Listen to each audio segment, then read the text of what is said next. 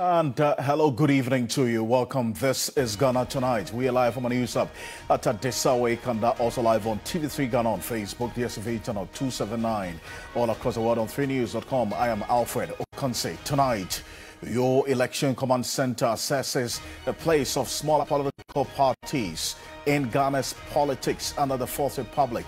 The traditional smaller political parties are coming up to conversation now, and how prepared are they some 94 days or 93 days to election day 2024? We'll tell you, because today the CPP has selected or elected their flag bearer. What is in it for them? Stay with us here on Ghana Tonight. The processes have already started for the rerun of the New Patriotic Party's primary in the Wale Wale constituency in the Northeast region.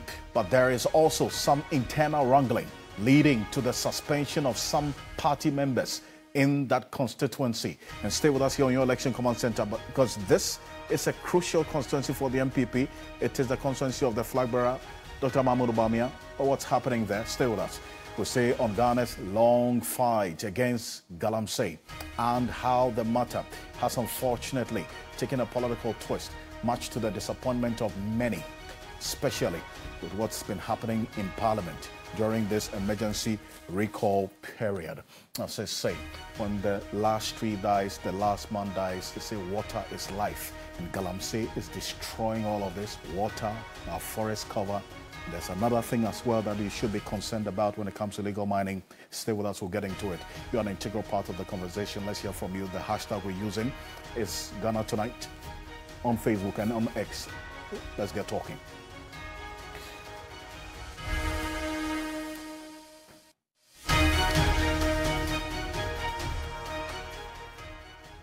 Let's settle for Ghana Briefs.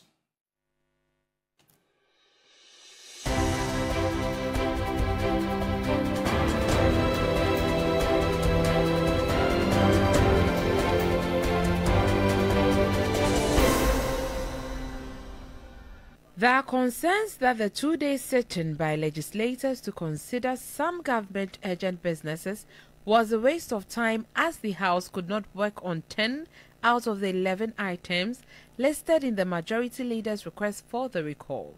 Minority Leader Dr. Kesila Tuforsen described the recall as unnecessary. The Majority Leader, Alexander Fenyomarkin, apologized for the inability of the House to complete the scheduled activities. My expectation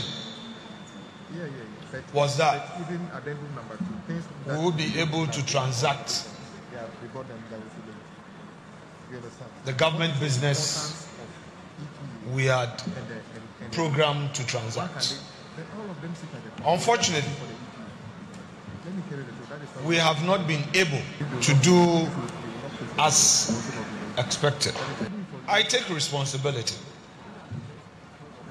and take full responsibility for this inability to transact all the essential government business.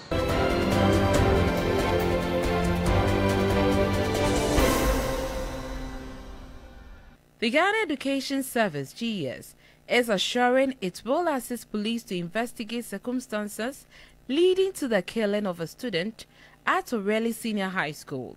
Family of the deceased are, however, not impressed. Said the school have rules, but everything will go under 2 weeks. The school will do their investigation, what caused all those problems, together with the police. The family will hold on for that 2 weeks and hear what they'll come out with. If they don't come out with anything reasonable, I think we'll take the legal action against them.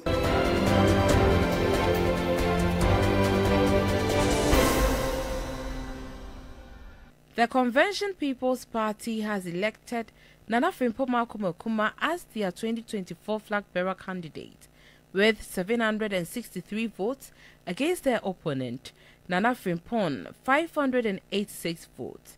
But flag bearer aspirant Nana Yaw Frimpong refused to congratulate her, describing the elections as not being free and fair. You lose fairly. It's so easy to congratulate the winner. If you are robbed by the referee, how can you congratulate the winner? So you will not congratulate her? You get it from the answer I've given to you.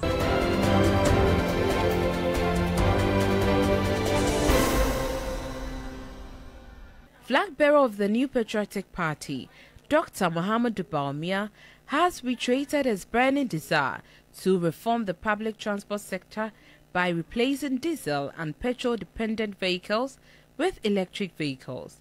Addressing party supporters as part of the resumption of his Greater Accra Regional Campaign tour, Dr.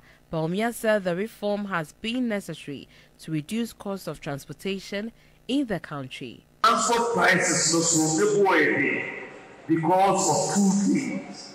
Fuel is highly priced, spare parts highly priced. Electric vehicles, no need for fuel, no need for spare parts. Before the end of this year, the new electric vehicles no air back.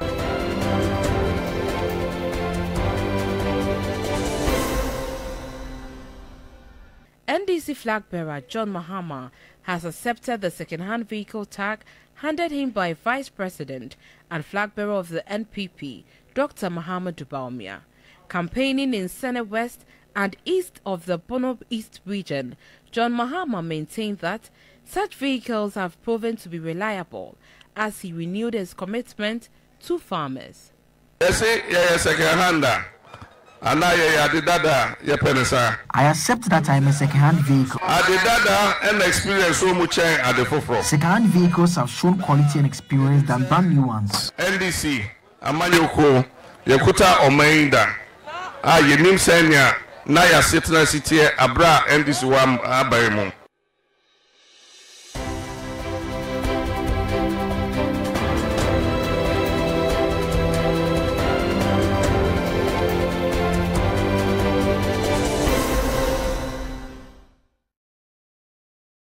Well, it's more news on 3news.com. Make some time. This is 3news.com. This is Ghana Tonight. Coming up next, let's get into straight issues to the northeast region of this country, the Wale Wale constituency, because processes have already started for the rerun of the NPP's primary in the Wale Wale constituency in the northeast region. But there is also some internal wrangling leading to the suspension of some party members. We unpack all of those issues tonight, and we're getting to it shortly. Will remain your election command center here across all media journal platforms. And remember, we're giving you everything you need to know. Some 93 days to election day, December 7, 2024, and giving you all the analysis and the details as we go into it. But the Wale Wale constituency is a symbolic one for the NPP. The reason being, that's the constituency of Dr. Mahamudu Bawumia, the flag bearer of the party. And all of these things happening there have direct connection to him, and we'll tell you why shortly here on your Election Command Center.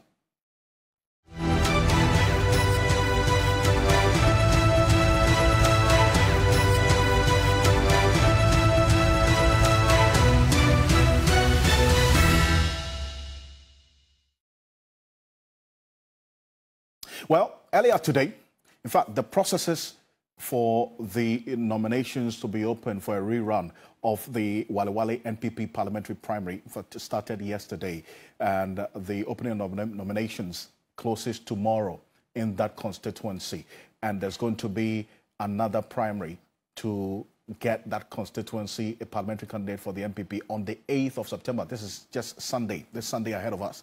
Now, this follows the recent annulment of the January 27 parliamentary primary results that crowned Dr. Kabiru Tia as the victor of that constituency's primaries on the ticket of the NPP. But it appears Dr. Kabiru Tia is determined, in fact, to come back on the ticket of the NPP, represent the party in that Wale Wale constituency. He was the first to pick his nomination forms for the rerun of the primaries on Sunday. This is what he had to say after that process. People have so stated that we will need to have representation, and they are not backing down on their earlier stance. They are still of the view that I am the duly elected candidate, and they want to reaffirm that on the 8th of September, that's on Sunday. So they have encouraged me, they have actually asked me, they have actually directed me to pick the nomination form and to contest the elections again. So this is what the people have communicated to me. I have already, however, told them that aside the youth the women, there are also some stakeholders or important elders of this constituency. That will be my last engagement, and whatever view they share with me, I would synchronize those views with that of the youth and people of Walawale, and then we'll take a decision. But basically, the signal is that we must go ahead with the contest, we must be forthright in our participation, and we must ensure that this time around, the national executive or those going to organize the election must ensure that we have a very clean register, so that no one will run to court under the refuge of dead people in the name after the person has lost the elections.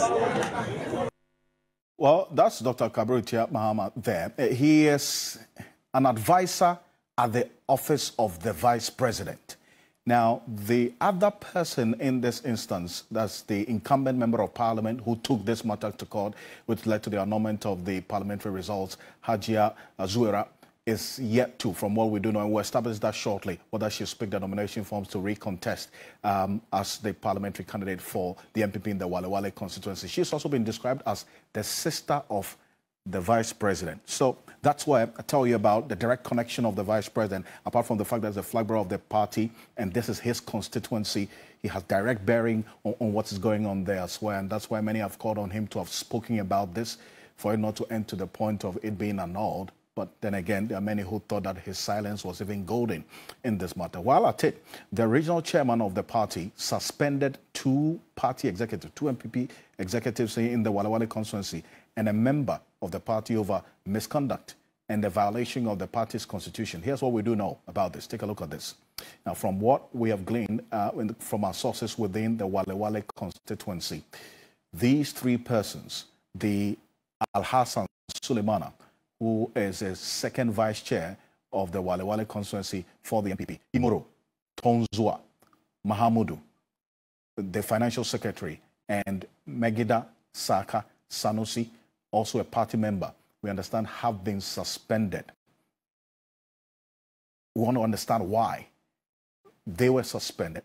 And these are the grounds for the suspension from what we got from our sources within the party in the Walawale constituency. Violation of duty as members, breach of the duty to uphold party policies publicly, creation of discord and or factionalism within the party, actions detrimental to the party's reputation and integrity, and then also, let's say, bringing the party into disrepute or public ridicule. So that's why these three NPP, that's executives and the member, have been suspended in the Walawale constituency ahead of the rerun of the primaries for the MPP on Sunday. Now, Christopher Marco is our correspondent. He has been crisscrossing that constituency. He's going to stay with us here ahead of that rerun of the primaries. He's joining us on Zoom. Chris, what more do we know about this suspension of these three persons? I must say that the suspension holds just as is contained in the statement released by the regional chairman of the New Patriotic Party in the Northeast region. And like you rightly mentioned, it's based on issues of misconduct, based on issues of aligning themselves to a particular aspirant in the constituency, even ahead of the Sunday rerun of the constituency primary. So they have been asked to stay away from party activities until a determination is made in that particular matter. So as it stands now, the three persons stand suspended. I see. And do you know whether Hajia Zuera, the incumbent member of parliament, has picked her nomination form to recontest this primaries on Sunday? Yes, so because it is indicated in the MPP release that persons seeking to contest the seat can equally pick their nominations online and other places. So we cannot tell as it stands now whether she has picked nomination, but her people, her supporters are saying that there is no two ways about it. She will pick nominations and contest the Sunday primaries. But tell me, you know this constituency like the back of your palm. What's the temperature there as we speak?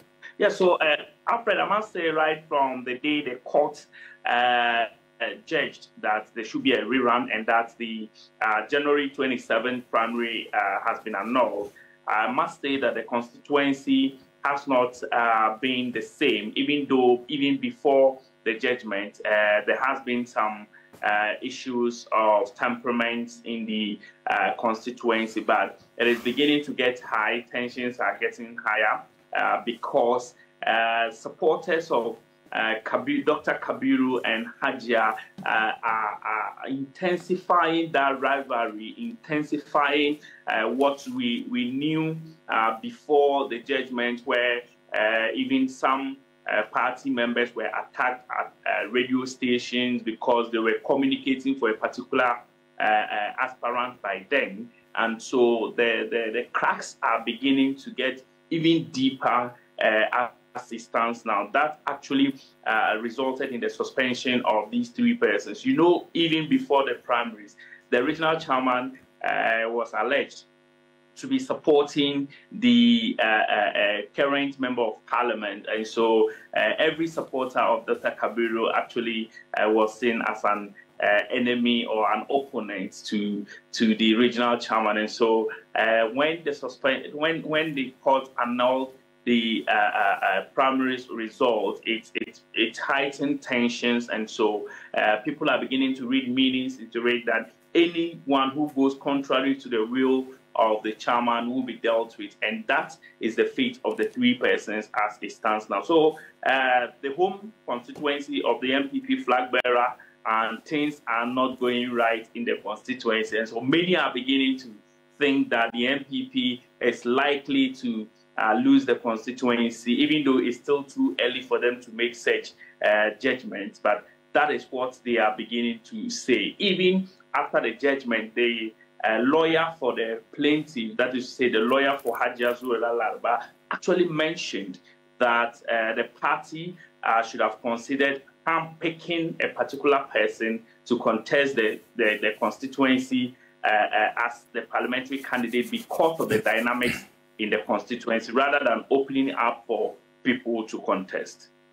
Chris, thank you for this comprehensive detail there. And Christopher Marco is going to be there for us here on your Election Command Center on Sunday when we bring you the coverage of that rerun of the primaries of the MPP in the Wale Wale constituency in the Northeast region. Christopher Marco there. Let's stay a bit further on this. A number of issues at play in this constituency. 5 issues we have identified here on your Election Command Center. First of all, this is the Vice President's constituency, the flag bearer of the MPP.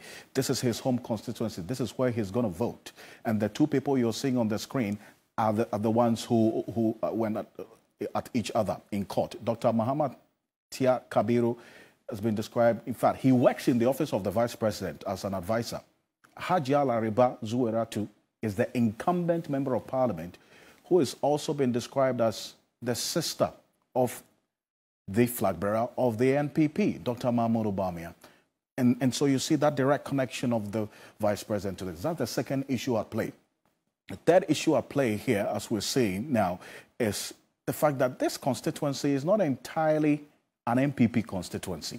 Right? This is not a constituency that the MPP can go to bed and win. And we're going to show you that shortly, because the history tells us the dynamics of this Wale Wale constituency. In fact, even the PNC has won this constituency before.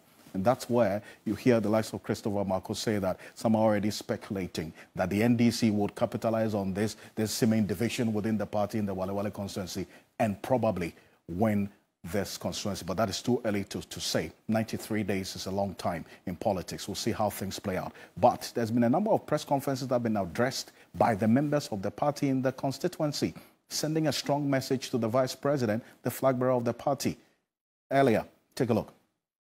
We are coming out to tell Alhaji Dr. Mahmoud Bawumia that if we want to lose the seat in the name of Hajia, we will let him lose the seat in the name of Hajia. Because you saying that Hajia is your sister, Hajia is never related to you.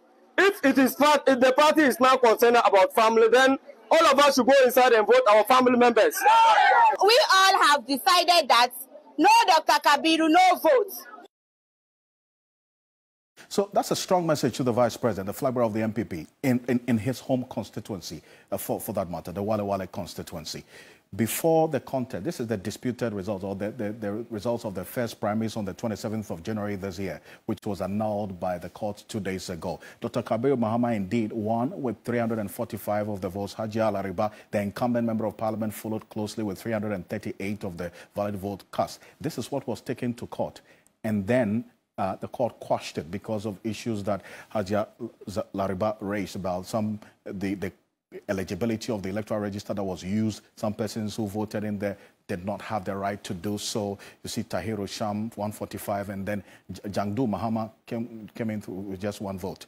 But we do not know whether, for instance, the third person in there, Tahiru Sham Una, who also had some very good numbers, 145 of the votes cast on that day, is also going to recontest or seek another bite at the cherry in the Walawale constituency. But this is how things played out on the 27th of January. These results don't hold anymore. But then again, take a look at this.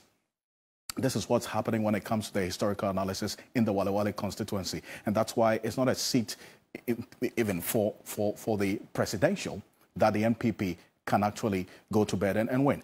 In 1996, the NDC actually led in that constituency with over 70% of the valid vote cast. Right? In the year 2000, the reason why you don't see both the MPP and the NDC showing the year 2000 is that in that particular year, the PNC, Dr. Edward Mahama, won that Walawale constituency. MPP and NDC did not show up even for the presidential.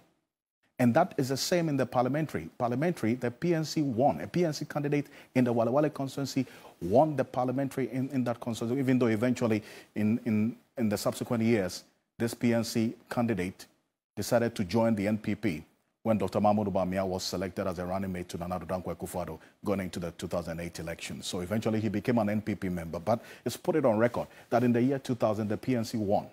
In 2004, the NDC came back and won that seat twice in a row, 2004 and 2008, with 36.9% of the valid vote cast. And then if subsequently in the year 2008, even when we saw John Evans Atta Mills winning that election after a runoff with 45.6% in the Walawale constituency, the NPP then, even though the NDC won the presidential in the 2012 election with John Dramani Mahama, the NPP won the presidential, or led in the presidential in the Walawale constituency with 53.2% of the valid vote cast. And the trend has been the case till the 2020 elections. In 2016, they retained it there with 54.8%. If you look at the parliamentary, the NDC has held that seat 3 times. The NPP has also held it 3 times, including the 2020 elections where Hajia Lariba Zuera won that constituency. In the year 2000, the PNC won that constituency with their candidate as well. So if you talk about elections, at least over the period, at least since 1996 to date, the MPP and the NDC share the pie in this Walawale constituency, going at it the same numbers, 3-3. From 1996, 2000, 2004, 2008, the NDC held it. 2012, 2016, 2020, the MPP has been holding this constituency since. This is the 2000 election. The Isifo Azuma of the PNC won this Walawale constituency. And look at what happened with the MPP and the NDC. And then for the parliamentary, the presidential, Edward Mahama won in the year 2000 elections. And then if you look at the 2020 elections, see the closeness between Hajia Lariba Zuera and Abdallah Abubakar. Abdallah Abubakar is the NDC candidate. And he polled a little over 30,000. Hajia Zuera won that seat with just a little over 32,000 of the valid vote cast, about 51.2%. That tells you that it's just a little more work than the NDC is also going to show up strongly. But here's what's happening going into this election. Whereas the MPP is having their struggles with selecting a candidate for the home constituency of the vice president, the flag bearer of the party, the NDC has retained Abdallah Abubakar, their 2020 candidate, because of the good showing that he put up, over 30,000 of the votes cast there. They've retained him for the 2024 elections, so he's also going to be watching quite closely how things are playing out in the MPP, and probably might be smiling right now But guess what? We'll wait to see what happens on Sunday and how quickly the party is able to close its ranks going into Election Day 2024. But this is what is happening in the Wale Wale constituency. Here on your Election Command Center, we will be there on Sunday. We would also bring you live coverage and updates of the happenings there. Stay with us. Coming up next on your Election Command Center, we assess the place of smaller political parties traditionally in Ghana's politics under the Fourth Republic as the Convention People's Party elects its flag bearer. That's a fundamental question that we're asking tonight.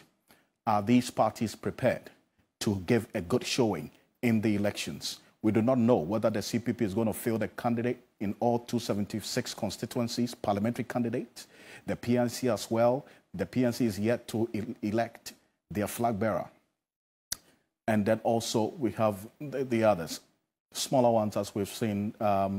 The APC as well, Hassan Ayariga outdoored his running mate today. But are they going to field 276 parliamentary candidates going into this election? Those are the questions on the minds of many. So earlier, my colleague Joe Blaboja hit the streets, interacted with members of the general public as to whether they believe that these traditionally smaller political parties can cause a stir or be the third force going into this election. Take a look. NDC and NPP are the people ruling us, so those third parties, unless they try hard or they use some magic to have, because I'm not sure. We are not even hearing of them. Up to now, I don't even know some of the parties' flag bearers. So you do need a magic. When it comes to the smaller parties, you don't see anything that shows that they are ready for this upcoming election. Nothing. Like, you don't even see, they don't even have office. You don't get to see them. I mean, they should come up with a message, and they should be out here. They should come out for us to tell them how we feel, so they can give us policies to counter, the reigning parties, so we know that, yes, they are ready. If we had that chance, we give everybody opportunity. But say Ghana, say NPP and the NDC. So what I would say is they don't have that chance to. No matter how they will try, they will not have that chance. Because Ghana is about NPP and NDC. No other political party is allowed to. They are allowed to, but they will not win, no matter how they try. If I go and vote for them, I don't think others too will vote. So I will not waste my vote on someone who will not win. So I'll try to give it to someone who will win. As of now, they've not organized themselves. They don't. The party structures are not there. Nothing shows that they are any serious party. Parties, they have to build their structures. And as of now, have you heard them organizing any even constituency elections or branch or any ward elections? As of now, they've not. Because you have to build the structures from the grassroots. You build it up to the national level. But even if the grassroots doesn't exist. So that's the verdict of the people about the smaller political parties and whether they are really serious getting into this election 93 days away from today. But today, the CPP elected Nana Frimpong Kumankumah as their 2024 flag bearer with some 763 votes against her opponent, Nana Frimpong, with 58 votes. She's a historian. Nana Sapong Kumankumah was a former chairperson of the CPP. Now, she called for unity to ensure victory for the CPP ahead of this election. Take a look. I believe that in a political party such as ours, it's one person would have to win. Yeah. And once one person has won, especially when it's so decisive, it only needs to have unity moving forward. This is a victory for the Convention People's Party. I am a woman of organization. I believe in mobilizing people. I believe in helping the vulnerable. This is who I am. It is in my DNA. And I can assure my colleague lawyer here that there will be no more zeros in the 20 comes December 7th. There will be no more zeros at the polling station when counting the Convention People's Party. And that is why the people at the grassroots chose me, because they know that I represent organization. That's CPP flag bearer elect today. You know why she's saying there will be no more zeros? You've seen in previous elections, the CPP in some polling stations get zero for the parliamentary or even the presidential candidate, zero. It says it's not going to happen. They are breaking the zero, while the MPP also seeks to break the 8, right? But her opponent refused to congratulate her, describing the election as not free and fair, it's a flawed one. This is the historian. Take a look. When you lose fairly, it's so easy to congratulate the winner. If you are robbed by the referee, how can you congratulate the winner? So you will not congratulate her? You get it from the answer I've given to you. Do you recognize her as your flag bearer going forward? I've already answered you. I've already answered the question. By not congratulating her? By not recognizing the entire result as a genuine reflection of what we toiled for. You know, I have toiled in the country marketing myself over the years. You have the opportunity to go to court if you feel these are foul results. I would never do that. I would never do that. I will have to look for an alternative way of serving Mother Ghana, an alternative way of projecting whatever ideals Will that you still sit with the CPP going forward? Will you still be a member of the CPP? Let me answer you by telling you that the December 7th election will not be a CPP election, but it will be a Ghana election, and I'm for Ghana. He says he's for Ghana, but then again, he's not going to congratulate. But in fact, we're getting indication that he may go independent. But that's Yaw Anokye Frimpong. He's a historian, private legal practitioner. Nana Frimpong Sapon Kuma is a flag bearer elect. She's joining us on the telephone. Congratulations to you, madam. It's in order. Thank you very much, and a good evening to all your listeners. Yes, and I'm not going to keep you too long. I can see that you're stressed, you lost your voice, obviously, because you're happy you've won the election. But your opponent is not accepting this. He says this is a flawed election and it wasn't free and fair. So he hasn't congratulated you, at least as at 8 p.m. when we spoke to him. Has the situation changed? The point is that I didn't lose my voice from celebration. I lost it from working. Since we went to NEC a week ago, last Wednesday, I just came home about 2 days ago. I've traveled the length and breadth of the country. I had to quickly go through. I've worked as a chair and leader of the Convention People's Party. Everybody is aware of how hard I work and all the up and downs and turbulent situations in the party. And I'm still here.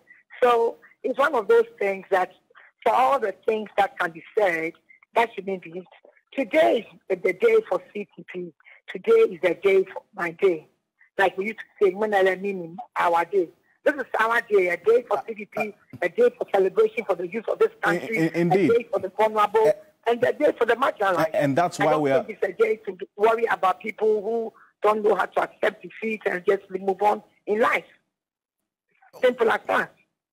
I see. So you're not concerned that Yaw Anokye Frimpong hasn't congratulated you, accepted this victory? I really didn't notice what he said. I heard him speak as usual. And for me, I wasn't listening to the details of whatever was being said. I was sitting there just ready to make my acceptance speech, and that's what I did. If he said anything, I really didn't hear him well. I'm being honest with you. But it's nothing. This is something that happens with some people. It's not everybody in life who can accept the fact that they've been defeated, especially by a woman, and they have to move on. I mean, from the things that I just heard him say right now, I haven't heard it before, it looks like he's looking at an alternative. He had an alternative before he joined the party. I mean, before he joined the race. So what would be new? Nothing. CPP has just won. My victory is a victory of the market of the party. My victory is a victory and a confirmation of the fact that the people in the Convention People's Party want a change. And that change will express to the youth of the country. So I really am excited. It is history.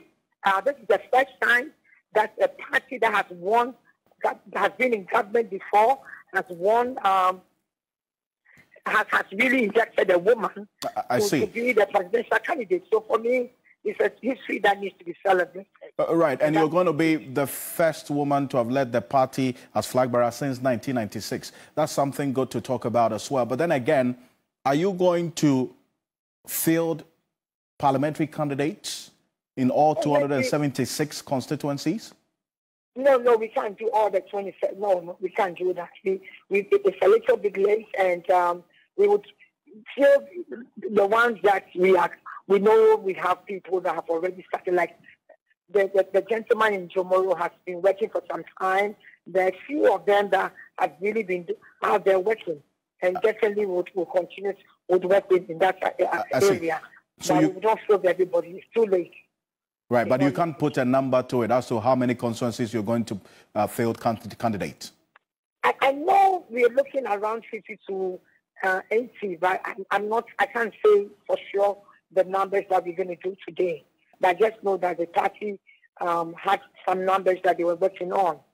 So I'm sure I would find out what the details are as we move forward.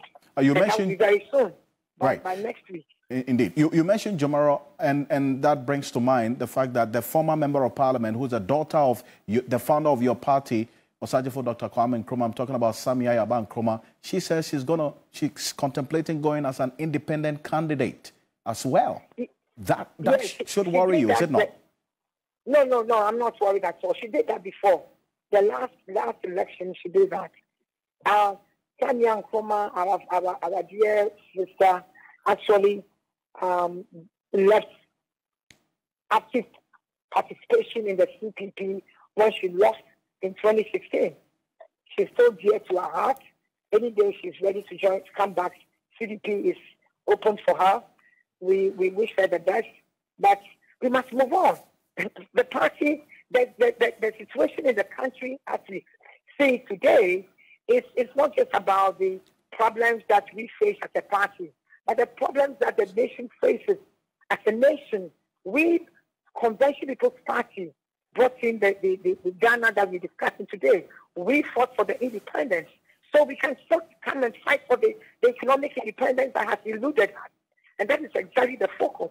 It's about the economy, the economy. And that's exactly what we are going to focus on. And in fact, we're going to have an extensive conversation with you about the policies and what you intend to do, because you've been chairperson before, now you're a flag bearer, and I get the sense in your victory speech, you talk about no more zeros. So you're going to break the zero, correct? That's the first step. In anything, I'm a woman. The first thing I do is try and solve immediate problems.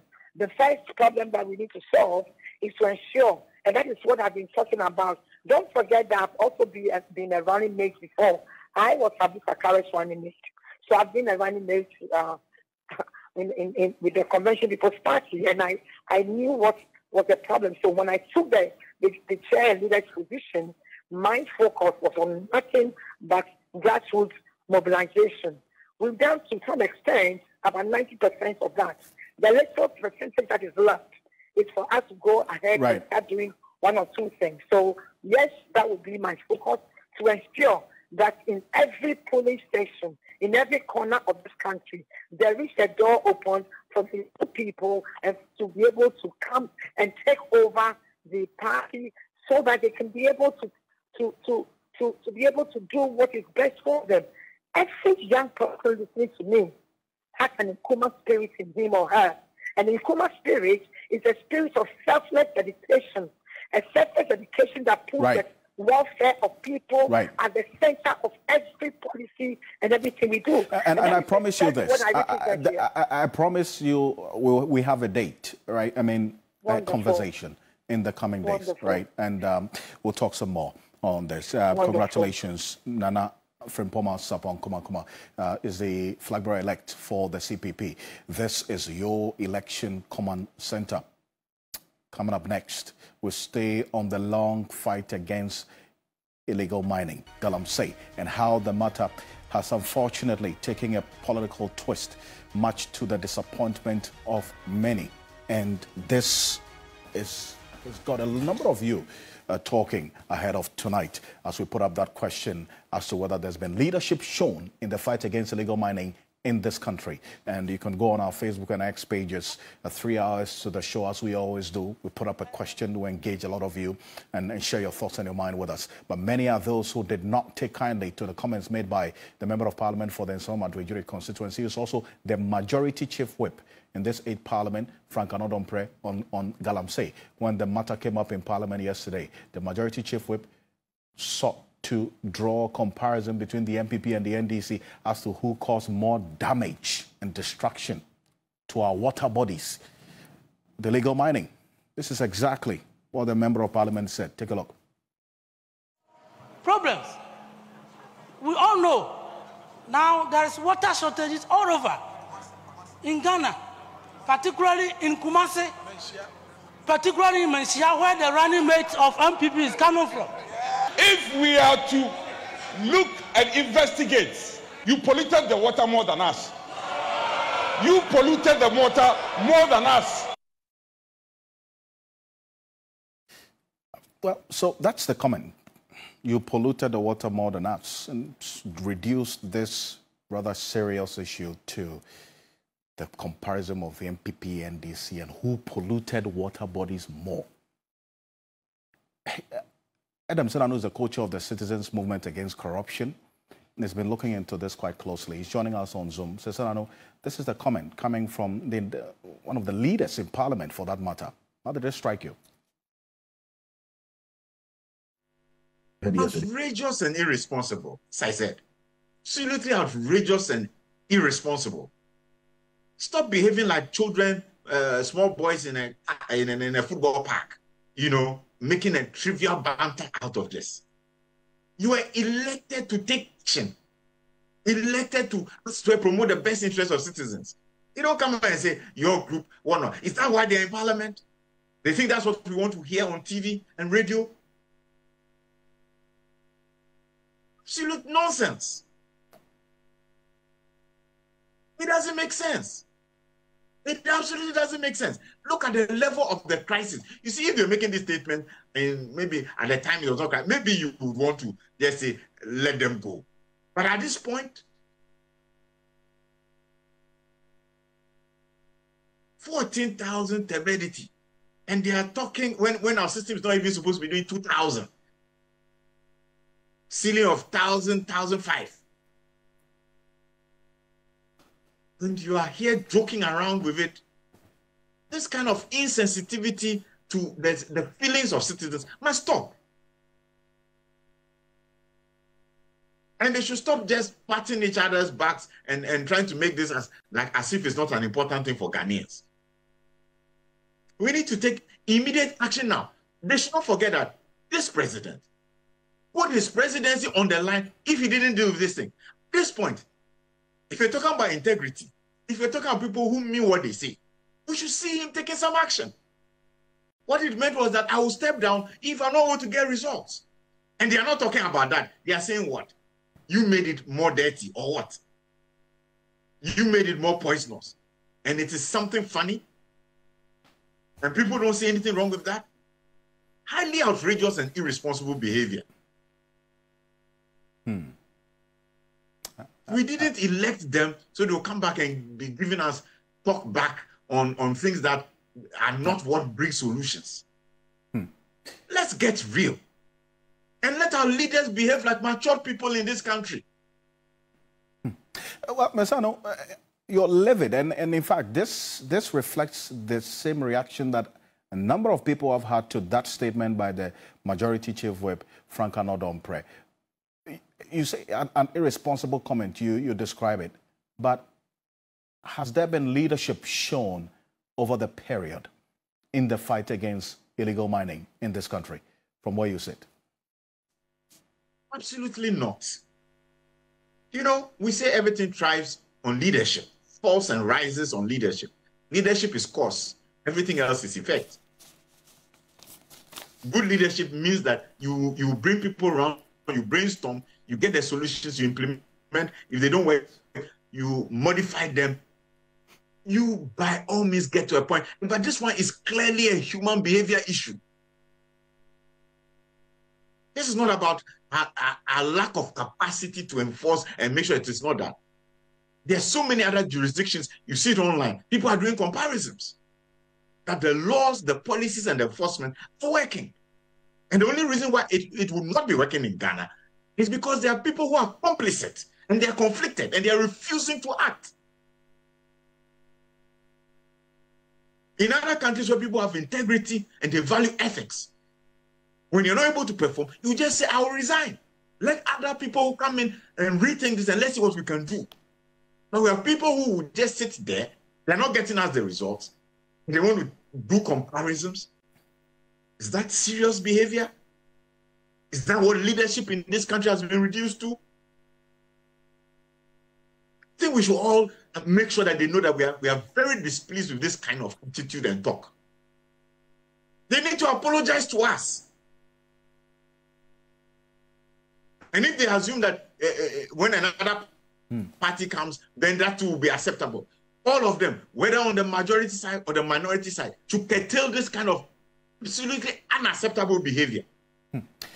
But, Mr. So really, I'm getting so many comments based on how upset and angry you are, which indeed reflects the same position that a lot of people have taken on this matter.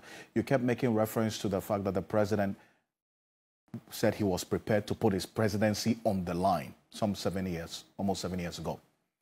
Now, are you saying that based on that statement, some action or should have been taken by now? You talk about resignation and so on.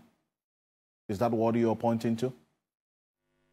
The president ought to have been coming back to say, I am handing in my resignation because I failed. Or else he should be telling us that, no, I've called a strategic meeting and we are galvanized. I mean, there should be action. That is being honest. That is being showing integrity. It shouldn't be just silence. And his ministers and those who are in government with him ought to be taking action. They shouldn't be quick to think that game, they think we will all accept it. They should have come back to say, these are the actions we are going to take now. We need to hold our leaders to the highest standards of accountability. Otherwise, this country is not moving forward. And that's our fear. You look at the manifestos, you are not seeing how strategically they are thinking through to address the core issues. At least in my sector of anti-corruption, I don't see anything very serious. The strategic issues that you should do, political party financing, it's nothing on it. Right. Right. Illicit enrichment, there's nothing on it.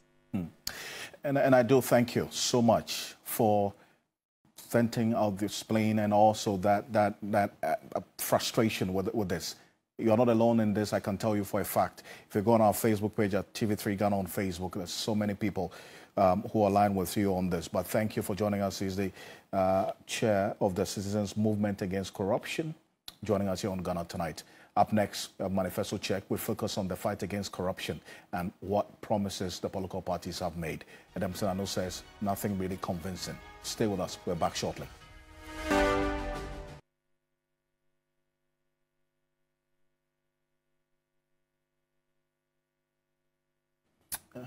Welcome back to Manifesto Check here on your Election Command Center. We're live on TV3 Ghana on Facebook and on DSTV channel 279 all across the world on 3news.com. Lots of you already getting into the analysis that we've been doing over the period. It's good, is it not? At least you've set people thinking about what was said. Very good. But the question that many are asking is if these manifestos really sway people, because the thinking is that many people have already taken that stance. They really do not care what manifestos present. I mean, I don't know if you subscribe to that line of thinking, though. Well, it could be the case. I mean, to the extent that the political parties must, in their own stride, come and show us which of the promises they have fulfilled and the ones that they haven't, and be honest about it, that, you know what, we have failed in doing ABCD, so sorry about it. But how much, how many of the people will be swayed by the manifesto? Indeed. However satisfying it is. Anyway, welcome to Manifesto Check. And today our focus is going to be something that in the past was a key determinant of who largely the people would have voted for. But along the line, I think it lost the steam. As the polls would show, corruption is no longer one of the things that people consider the most. Right. I mean, when we showed the polls at that time, you could see that the economy was there, jobs, education, and then corruption came somewhere in the middle. Not as much a factor that drives votes as it used to do in the 2016 thereabout. True. But of course, it's still relevant. When you look at the manifestos of the key parties, they've spent considerable time spelling out what their plans would be if they come into power and how to address it. But of course, for the MPP, which is already in power, now seeking to break the 8, and I'm just learning today they're also seeking to break the 0. I was surprised myself. Anyway. Well, so seeking to break the 8, you'd find that in their manifesto, they talk about continuing from where they left off. They tout some of their successes by way of some legislations that have made in respect of fighting corruption, resourcing and retooling corruption institutions and all that. Bawumia says that when he comes, he will continue from there, but of course, he also do other things. One of the key drivers for the MPP, for instance, is what they call it digitalization. For them, they think it's one of the key things that is going to, reduce human interface, and then eventually that would lead to a reduction in corruption. But that's, of course, in itself, we can subject it to some scrutiny. Absolutely. Because we've seen what has happened to the Passport Office. True. We've digitalized the process. You make the application online, but there are still cases of, reported cases of corruption. The Foreign Affairs Minister had to storm the police to complain largely as to how middlemen have somehow, some way been able to get into the picture. Our kind of digitization is relative. We look at what happened at the Tamamoto Way. We had an automated toll booth at some point, yes, operated by human beings. But there has to be a day we have to look at this whole talk about digitalization and how it operates in this country. Of course, you find universities that ask you to apply online. You apply online, they still ask you to print the hard copy and submit to the school. We should do away with the hard copy. But this is what the MPP captured in their 2024 manifesto by way of fighting corruption. Now, these are just things that I've teased out that have to do with a very vexed matter. This matter came up strongly when the issue of Cecilia Dapa came up, and there was the conversation about asset declaration and how it ought to be done and how it ought not to be done. There are many who think that our current regime is not as transparent as it's supposed to be, and I think the parties have listened to this, except that they are not incorporating exactly what stakeholders have been saying or civil society have been advocating for. So I quite remember that civil society, for instance, say that it is not right that in asset declaration, you only declare your assets, you send it to Auditor General. It's not opened until there's an issue and a court orders that we look at what is there. They want it to be done publicly. That's right. So, that has been factored into the MPP manifesto, where they say that they will review Article 286 of the Constitution and the relevant legislation on asset and liability declaration. 2, what they want to do is to expand the asset declaration by public office holders to include, among other things, senior staff and heads of regulatory and public institutions not previously covered. So they want to expand the scope of it and also require asset declaration to be made or updated every 2 years instead of every 4 years. So this is what they want to do. It does not capture the point where civil society, for instance, is making the case that it should be made publicly. Now, when we look at what is contained in the NDC manifesto, they also have the same thing, where they talk about a review and enforce the asset declaration regime in Chapter 24 of the Constitution, and the Public Office Holders, that's the Declaration of Assets and Disqualification Act 1998, Act 550, to promote transparency and check corruption. They do not explain how they will promote transparency and what the review is going to be about. Right.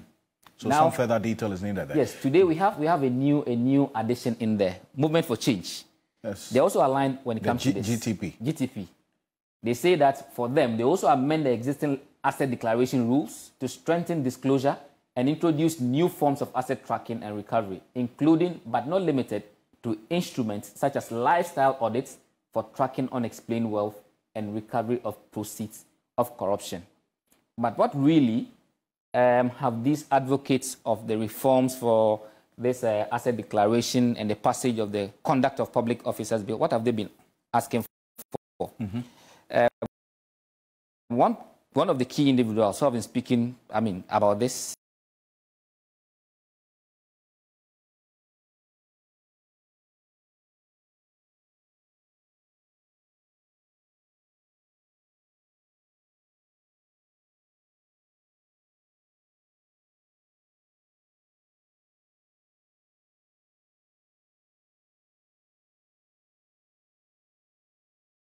is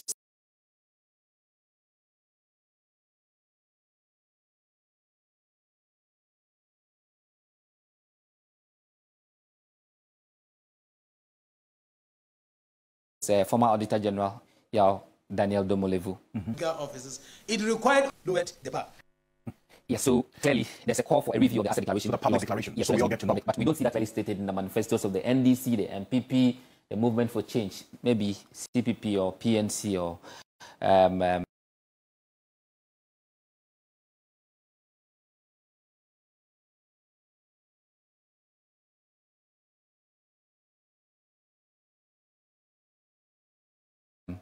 the New Force, perhaps.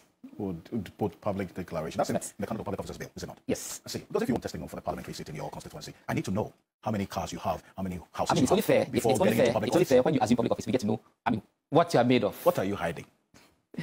Anyway, so that's it for Manifesto Check for tonight. We come your way again next week, hopefully. It's for the greater good. Thank you. Thank you so much. But before we go, this is what a number of you have been sharing with us, the question we put on Facebook. And please make some time, 3 hours to the show on Ghana Tonight. We always engage you. Take a look at this. Has government showed leadership in the fight against illegal mining? We had close to 1,300 of you taking part over the 1 hour period. And 85% of you say not at all. 5% of you say yes, government has showed leadership. 7% of you say, you know what, you don't know about it. Okay, so that's it. On our WhatsApp channel as well, 581 of you say government has not shown leadership in the fight against illegal mining in this country. Well, keep the conversation going. On behalf of the rest of the team, thank you for staying with us here on Ghana Tonight. Join us same time tomorrow for another conversation. My name is Alfred Okanse. Have a good night.